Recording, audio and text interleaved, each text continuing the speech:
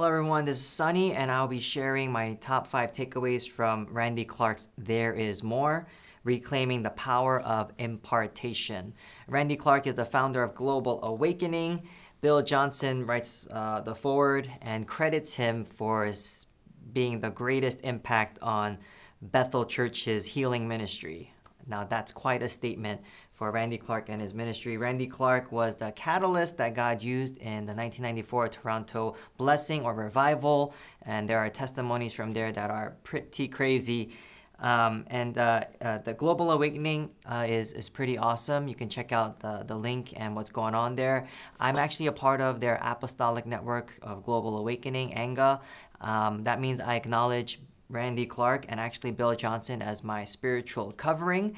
And what's cool about them is that they want to make sure that I'm covered as well locally. And so I have a local church. So I'm excited and I'm very thankful. And this is why as well you see books by Bill Johnson and you're going to see some by Randy Clark, because I want to honor these spiritual giants in the field. They've done much for Christianity. This book in particular talks about the impartation, how in Hebrews chapter 6, it was a fundamental teaching, the laying on of hands. And so he really goes through the laying on of hands and the doctrine of impartation throughout the book. I'm only going to highlight my top 5 takeaways. One more thing, he has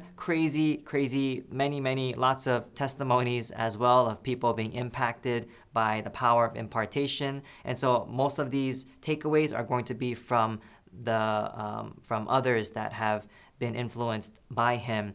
Nevertheless, we give credit where credit is due, and they would as well. So we'll go into the 5 top takeaways. Number 1, this is from name is Lucas Sheridan. Lucas received an impartation from Gary Oates, who received an impartation from Randy Clark. And the takeaway is this: hindrances to unhindered revival. Hindrances to unhindered revival. So Lucas was shown a vision of what God was doing in his city, and there was this homogeneous, gigantic fireball above the city, and it was covered by a net. So this net was keeping it, and here and there some fire would fall and good things would happen where it fell. This was a good fire, and an angel was in this dream and in this dream or vision, and Lucas was curious on what the net was. And angel gave a close-up or gave an insight on what the net was, and the net had on it two words. The 2 words were unforgiveness and broken relationships. And the lesson being, if this city learned to deal with unforgiveness and broken relationships, that unhindered revival, that fireball would have fell on the entire city. I don't know if that gets you, but that gets me. That's a takeaway for me. Unforgiveness and broken relationships. Yeah, I want to keep these 2 in check because I do want the anointing and blessings of God. I want greater anointing, greater effectiveness. I'm not talking about salvation. I got it. But greater anointing, more intimacy. Yeah, broken relationships and unforgiveness. I got to make sure these 2 things in my life are good.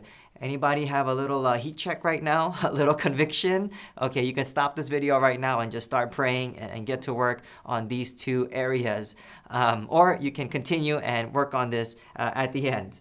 Second takeaway, gifts fueled by love. Gifts are to be fueled by love.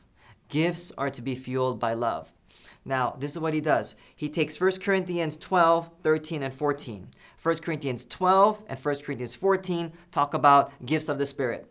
1 Corinthians 13 talks about love and the importance of love.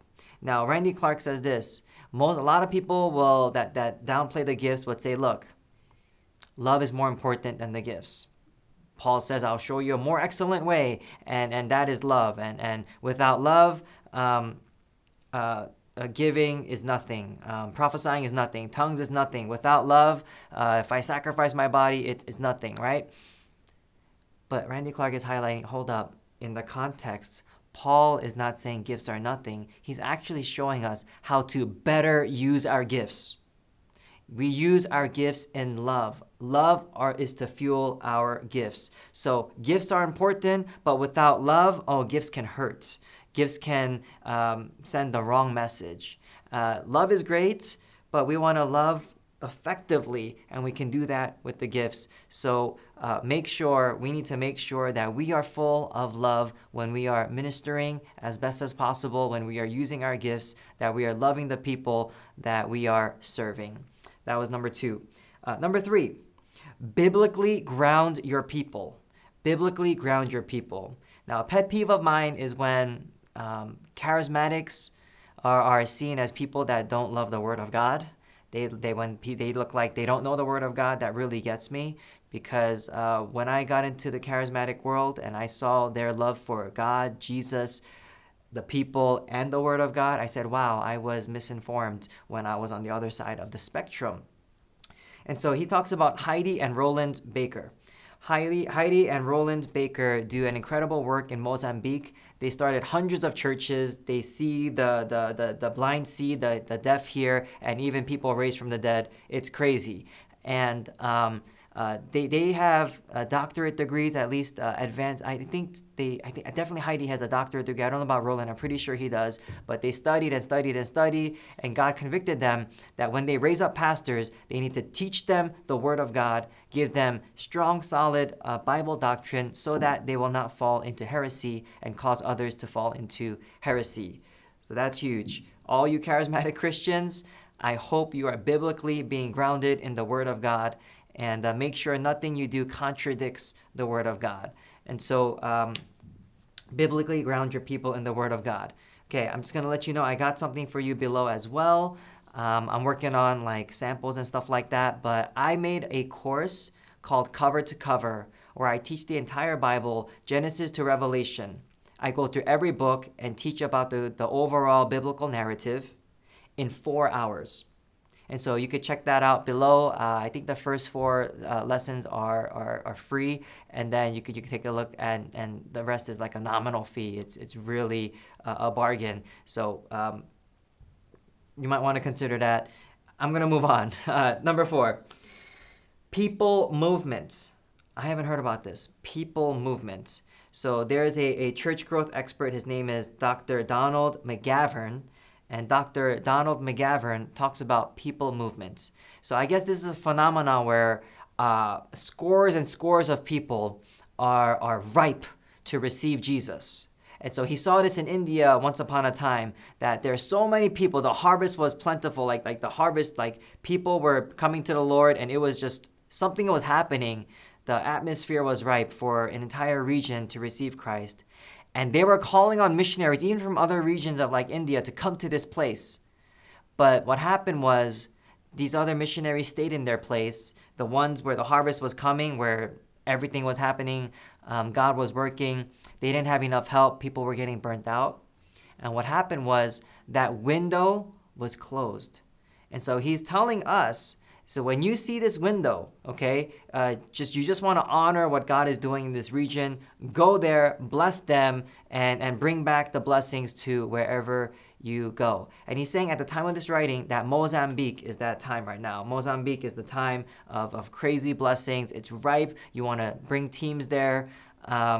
Just check in with what's going on, but be spiritually attuned with what's happening around the world, and you want to be there as well to catch what God is doing. And last but not least, number 5, I just want to end with how to receive an impartation. So I think that's important. Randy Clark has a lot of advice on how to receive an impartation. Basically, he says 3 things. Number 1, confess our lack. Whether our lack is love or power, confess it. Okay, you don't get nothing by faking it with God. Confess it. If you're lacking love or lacking power, confess it. That's step number 1. Number 2, earnestly desire the change. You just can't say, yeah, I lack love, so what? No. You lack love, but you want it. You desire it. You want that hunger for love. You want to love people like Jesus loves people. You know it's hindering your ministry. You know it's hindering your testimony. Then we have to earnestly desire the change. And number 3, live lives to honor God and be used in His service for His glory. So we're not just going to grow in love and power. We're going to live lives of integrity. We're going to walk out the Christian life, have that commitment even beforehand, and God will honor that. He gives some other advices that I didn't write down. For example, people fall in the spirit, they get slain. And he's like, don't try to fall and like force it, but don't try to force yourself to stand either. He's like, both are in the flesh. I'm like, I never thought about it that way. But when you try to fall, you're just using your flesh, and then when you're trying to stand, then you're resisting, and that's also in the flesh. I thought that was helpful. It just popped up right now. So 5 takeaways: how to receive an impartation, confess our lack, whether it's power or love. Number 2, earnestly desire the change. Change isn't always easy. Number 3, live lives that honor God, to be used in his service and for his glory. Number 4, people movement. Be aware of what's happening, and you want to go where God is growing and blessing, and you want to at least get a taste of it. You don't have to leave everything to commit to there, but at least be understanding of certain times where we need to shift. Number 3, biblically ground your people.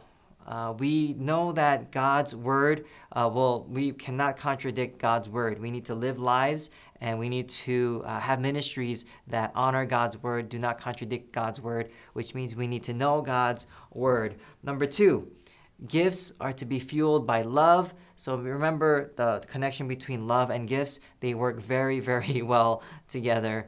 One without the other is not the most effective. Obviously, gifts can do great things and love can do great things, but together they do even greater things. And number 1, hindrances to unhindered revival. In this vision from Lucas, it was unforgiveness and broken relationships. We want to make sure that we are good in that department, that we don't just glance over that too quickly, but we want to make sure we're good in these areas. And that alone causes me to pray, because I know I have a lot of work to do. I think I'm good a lot of times, but real talk, God still points out different areas in me that I need to work on, and that's a good thing. It's better that I know what I need to work on than I don't, but God's working on that, working on me, and great things are happening as a result. So there you have it. There is more by Randy Clark.